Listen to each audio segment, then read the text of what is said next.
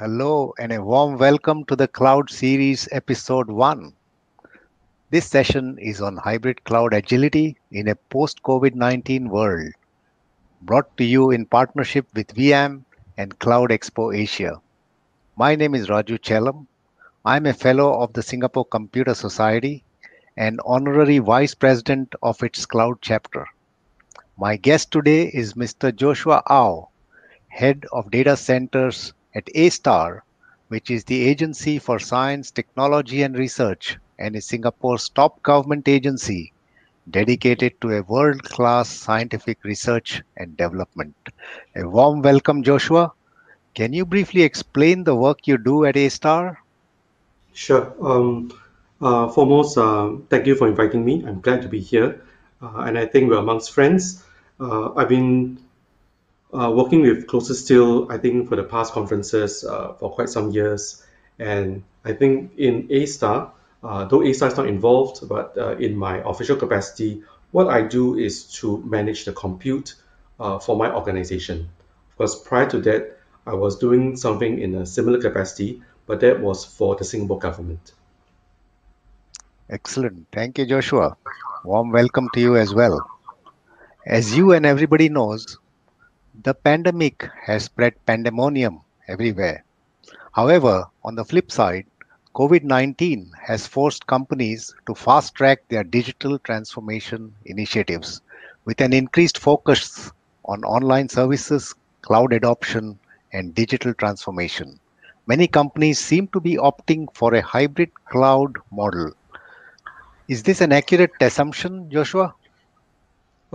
Yes, I believe so. In my view, the pandemic has changed the way we live, the way we work, the way we play. And unfortunately, how computers serve us, the computers also help us in the way we live, the way we work, the way we play. So every aspect of our lives has changed. And I think especially because of the need for social distancing, teams, people, families, they need to keep a distance apart when they're outside the house. But how is that possible? That's why a lot of activities are now increasingly online, not just for families, not just for friends, but especially for corporations. And because of that, organizations are now seeing at least an increased focus on the benefits of going to the cloud. And it's not just going to one cloud, but I think as enterprises are now aware that if I need to go to the cloud, I need to take this seriously. Do I just go for one cloud or do I need to make use of the options available to me? And that is where hybrid cloud used to be an option, but it's now increasingly seen as a necessity.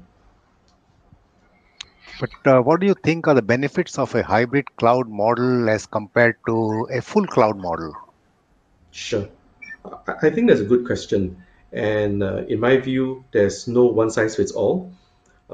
If you work with the likes of Azure, for example, I love Azure because of Databricks. But in the same way, each cloud has its own nuances. The challenges in approaching each cloud is that we do not know what we do not know. You have to take the time to understand the merits and shall I say the differences between each cloud. Now, how is that possible unless we take time to engage them, and hopefully unless the various cloud players, they take time to engage us. Uh, I think there are many aspects. There is the aspect of understanding the technical uh, features of each cloud. There's also the matter of cultivating relationships. Unfortunately, it is what it is because in order for us to make use of a particular cloud, it becomes part of my supply chain. Just as I need outsourced facilities management, I need outsourced finance or whatsoever be it. In order for me to do so, I need to incorporate it into my the way my enterprise works. So I need to be able to procure the services. I need to be able to integrate it into the day-to-day operations of my organization. So there's a lot of fine details here. Now, why specifically hybrid cloud? I think it's because we don't want to put all eggs in one basket. And at the same time, I do recognize that different clouds they have slightly different advantages. How do we make use of these features? Unless we spread our eggs and then we decide to have a hybrid architecture where I could make use of the strengths of a particular cloud And where certain clouds do not offer me what I need, I'm able to spread out my eggs and use another option as well. But again, I concede that the devil's in the details. That's a good explanation. But are government organizations also using the hybrid cloud model in Singapore? That's a very interesting question, and I think some of our common friends have had the same conversation. You might recall that I think a few years back there was a lot of conversation in the public forum, including the news, the Business Times, and they shared about how the Singapore government had called a tender to procure public cloud services. I won't go into the details, but it's all in the public internet. And if you refer to all the news, in fact, the Prime Minister of Singapore said that we're going to put a certain percentage of the cloud, sorry, a certain percentage of the Singapore government's compute to the public cloud. Now, that's a commitment. At the same time, it's also a declaration that even the Singapore government recognizes that there are certain advantages to going to the public cloud. Now, I'm making a distinction here. It's a very nuanced one. There is private cloud, which is what we've all been accustomed to. But when we move to the public cloud, there are trade-offs because a public cloud is something that we cannot fully control, we have no full oversight of. So there's a trade-off, and I believe there's a leap of faith. Now, in order for us to do so, it doesn't take a day or two. If you look at what just the Singapore government is doing, there's a lot of groundwork, getting the playbook out, establishing the ground rules how to do connectivity, establishing the ground rules how to do authentication. I can only share what's publicly available, but I think I'm trying to allude to the point that before we can move to benefiting from the hybrid cloud, the civil service needs to pivot and change the way it thinks. It used to be that all of us would want to have our little fiefdoms with our own little server rooms, but by doing so, we're stifling innovation. And this innovation is something that we will not be able to get with just a few hundred developers. By tapping on the likes of Azure, the likes of Google, the likes of AWS, or the likes of Alibaba, there are so many of them out there. Now, when we tap on that ecosystem, we're tapping on the the strengths, the innovations, the new ideas of hundreds of thousands of developers. When each of them come up with something, it's available through the repository, and we're not able to tap on these features. For example, if we had stayed with the past, we wouldn't be able to make use of things like Kubernetes, and we wouldn't be able to make use of things like Terraform. Now, all these things have allowed us to leapfrog how the civil service compute architecture can be designed. And these are capabilities which are not inherent in the civil service. Excellent. So, as you know, security used to be a major concern on the cloud previously. Is it still bothering cloud users, according to you? Well, I cannot speak, and maybe I should have said this at the start. I cannot speak for my colleagues. I do not speak for my organization. But as an end user, and I'm very biased here. Uh, I'm a data center manager. If we all go to the cloud, would I still need to have a data center in my premises? Now, that's a very nuanced question, but in reality, there's no one size fits all. Not everything goes to the cloud. There will be some things which stays on premise, but at the same time, there are things which are well positioned to go to the cloud to leverage on the strengths of the cloud, where the very nature of the public cloud will give us such vast advantages, be it the ability to scale, the ability uh, to do things like data analytics on the cloud, something which is very difficult to be done on premise. And some of the capabilities are now available to us. Now, again, I'm not going to the fine details, but what I'm suggesting is if you talk about security, security is a very tough call. And I'm sure that you have had similar conversations with the likes of Xiaofei or the likes of your colleagues with SG Tech. Security is always the first priority. In fact, I would say it is now hygiene. But I'm going to take a step back and take stock here. Would I be able to do a good job securing my compute environment with a team of 10 or 100 persons? Or let's say in the public service, we have maybe more than 70,000 people. The efforts of 70,000 people versus the efforts of the likes of a giant such as Microsoft or the likes of AWS, where they spend billions of Yeah. dollars to secure the cloud. Now, is the cloud secure? In my view, the cloud is secure. But is it secure by default? I think that's a very different question. And in my view, it's not just about whether a car is secure, it's whether the driver knows what he's doing. It takes more than one party to ensure that the car is able to go drive from point A to point B. And if you look at most of the incidents, I'm not saying all, but you look at most of the incidents, very often it's with the configuration issues. If you misconfigure your storage bucket, can AWS correct the mistake? Actually, they can't, and they shouldn't. They shouldn't correct the mistakes because how would they know whether it's an intentional mistake or it's an accidental mistake? They wouldn't be able to know. What they can do is to give you a secure container. The container is secure, but the contents, which is your responsibility, you have to do what you have to do. So I think the challenge here is not so much that the cloud is not secure, but that sometimes we are not prepared, or perhaps we are not ready to secure our compute in the cloud. And let me maybe say something that sounds a little wrong.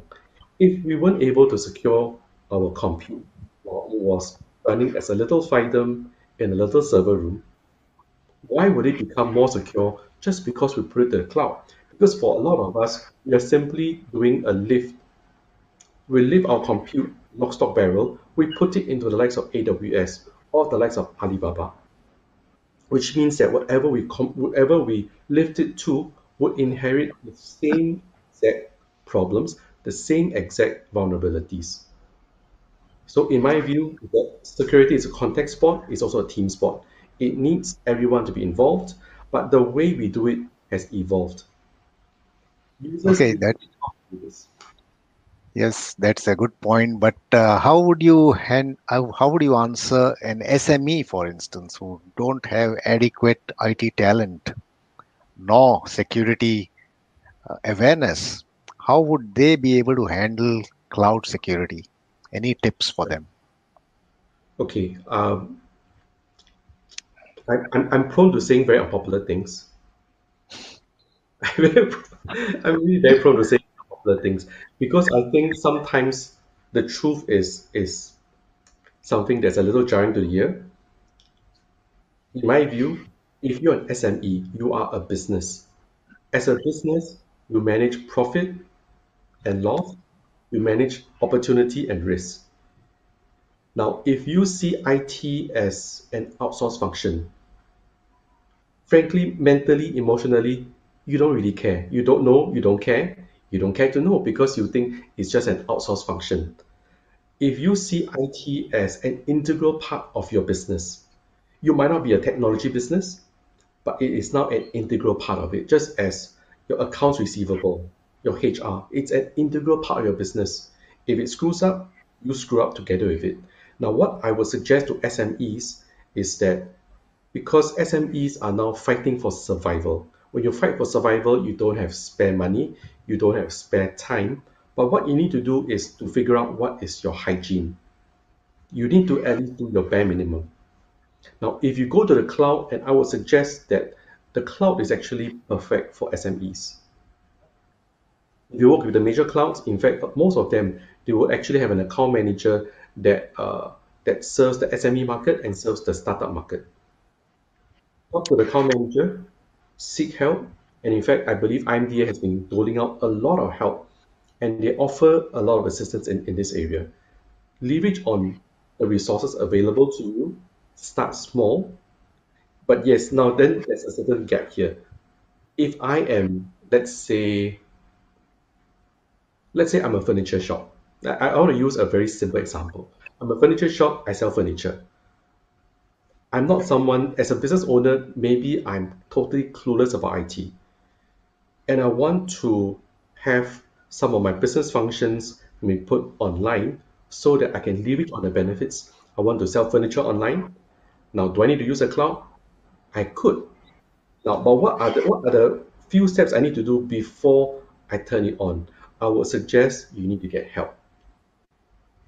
You need to get help, maybe some help. And I think the Singapore government is doing part of that. But I think there's also such a thing called personal responsibility. As a business owner, you don't need to know the full business, but you need to know maybe that 5%. And that 5% helps you to make good business decisions, because every decision you make could be a major decision that affects your business. It affects your profit loss, your opportunity, and your risk. So, from coming from the point of view, I would suggest that business owners and those within the business need to own the IT.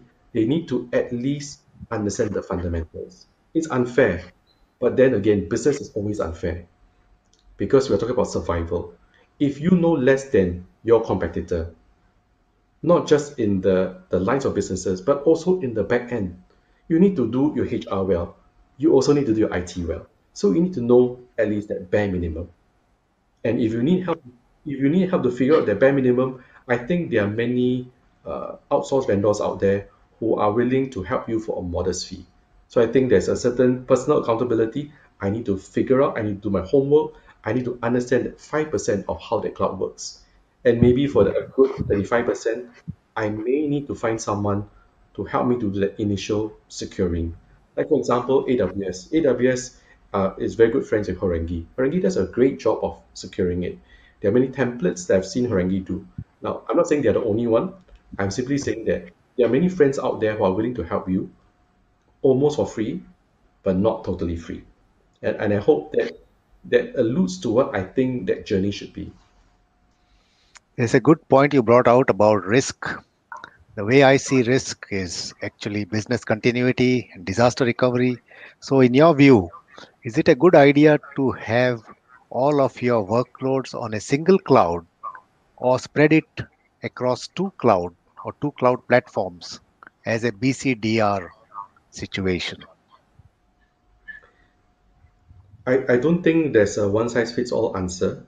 And that's because I've worked with many agencies. I've also worked with many private businesses as well. I've worked with businesses that actually gone under. So I'm not saying this from an armchair. I'm saying this someone that was in the boat, and we were all trying to struggle to stay alive. The business was struggling to stay alive.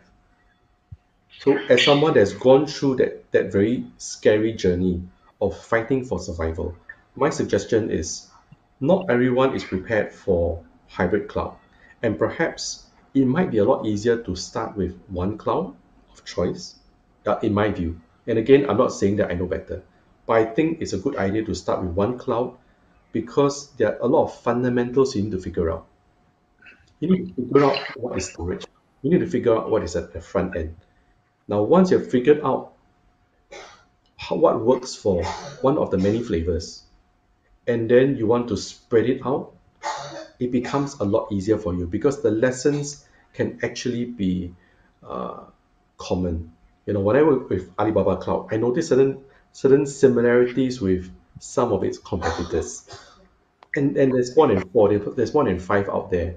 There's the likes of Kingsoft, there's the likes of Oracle Cloud. There's so many flavors out there, but the challenge is doing the matchmake. How do I find a particular cloud flavor that I can be comfortable with, that scales and is priced in a way that helps me to reach that sweet point? It's the same thing for building a data center. When I build a data center, I'm looking for a sweet spot where the effort to maintain the data center justifies the benefits I'm getting out of it. It's getting that sweet spot. That's a business sweet spot.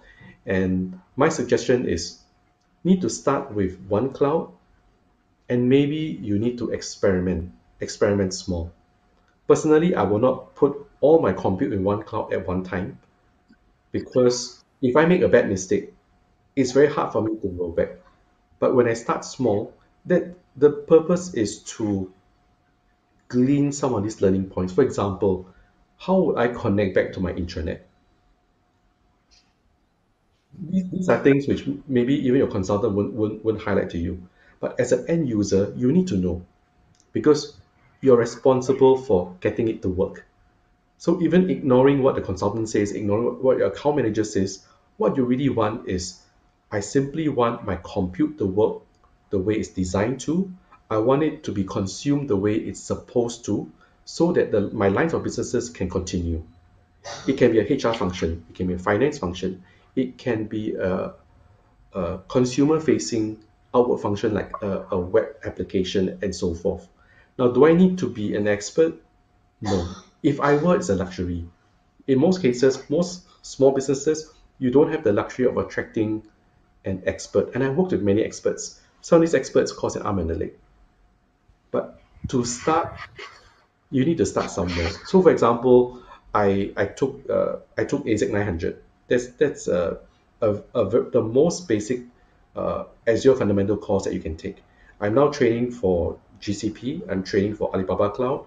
I'm training for AWS because when I know a little of everything, I'm able to see the commonalities and I'm also starting to see the differences as well. So I think there's an aspect where perhaps you need to have a game plan where you want to spread your basket, where you want to spread the eggs. You need to think about building up that capability as well. But because you're a small business, you cannot stop all your businesses. You cannot stop all your resources just to focus on your IT. I know it's not practical. I've seen people do that, and it's a bad idea. You need to run your business. IT is there to support business. IT is not the business, not unless you are a technology company. So while you perform your business, at the same time, you need to divest some time to slowly build up that capability and slowly take on small projects, small experiments to figure out how Cloud A works, how Cloud B works, how Cloud C works. There's a lot of fine details. Again, it falls back to your authentication, it falls back to your direction of websites, it falls back to how do you want to scale. There are a lot of fine details. If you do this for a living, it's bread and butter for you. But I think for SMEs, uh, let's say the furniture shop owner, would he understand the nuances? He doesn't. But he needs to at least spend some time to figure out the fundamentals. And I think if you understand the fundamentals, you'll be able to make informed decisions rather than knee-jerk reactions. Because when you make knee-jerk reactions, you are making a decision based on assumption. You don't know, you're gambling. You're going on the basis of, let's go to the cloud. I have no idea what it is, but let's go. That's a gamble. And gambles may not always work well.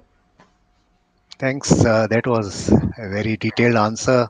My last question and a short answer.